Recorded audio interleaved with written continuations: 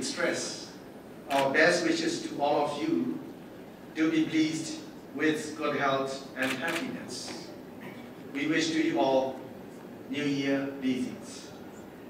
I would also like to extend my warmest greetings to His Excellency Mr. Alexander Vučić, President of the Republic of Serbia, government, and the people of Serbia for health, happiness, prosperity, fulfillment, and contentment.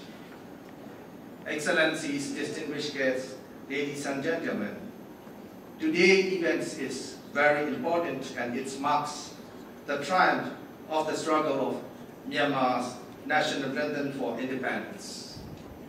In other words, this is a day on which we obtain freedom from influence of colonial imperialism that has lasted for more than 100 years.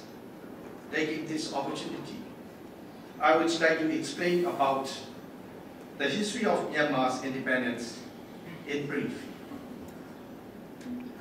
Myanmar is a country standing in the world with great dignity and its own sovereignty since time immemorial.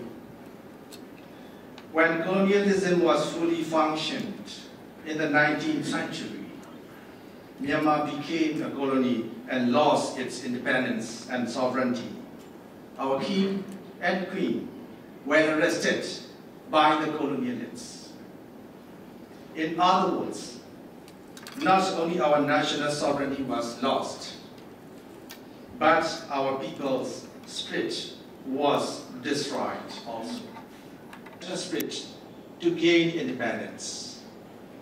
As a result, Myanmar gained its independence and sovereignty. Excellencies, distinguished guests, ladies and gentlemen. Now I would like to provide more information about Myanmar politics.